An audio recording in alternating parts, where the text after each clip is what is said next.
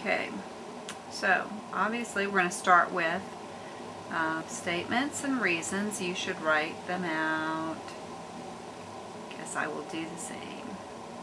Okay, we want to look at our figure, and we want to mark the things that are given, and we're going to mark that in red. The stuff that is given is that SP is congruent to TP, so we're going to mark that on our figure. Should always be marking your figures. I'll be looking for that. That's what I include as part of your figure. Alright, then it says PQ bisects SPT. It is given, and the only way to mark that is that they're congruent. But the fact that they're congruent is not given. It follows from bisection. So we're going to do that in a different color because it's not really given. So I'll put that in green. Okay, that means that SPQ, since PQ bisects SPT, SPQ is congruent to QPT. That's not actually given, but it is something that we can say from this. Then it says to prove SPQ is congruent to TPQ. So when we look at our figure, let's work it out. Okay, and we have these to choose from. Let me change my color. We could choose side, side, side, side, angle, side, angle, side, angle, hypotenuse, leg, and angle, angle, side. Well, hypotenuse leg is out because there are no right angles here. We have an angle and a side, so we could be looking at either side angle side or angle side angle because we have one set of angles that are congruent and one set of sides. When we look at this, for it to be angle side angle, these angles would have to be congruent. They are, but there's no way we can prove they are, so we can't use that.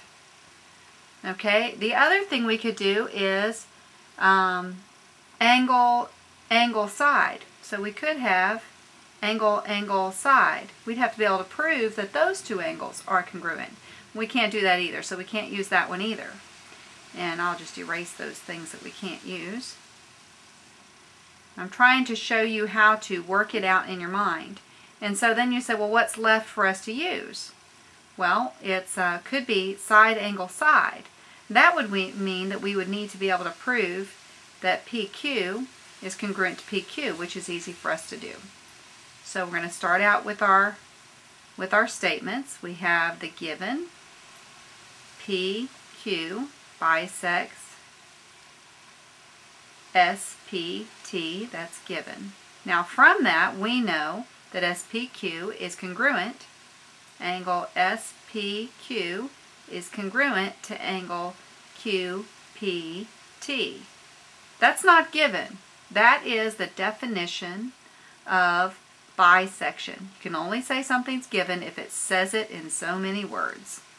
That's bisection, definition of bisection. Alright, then we have also given is SP is congruent to TP, and that is given, and we marked it. And then we know that PQ is congruent to PQ by the reflexive. So now we know that triangle SPQ is congruent to triangle TPQ by side, angle, side. Here's a side, and here's the angle between them.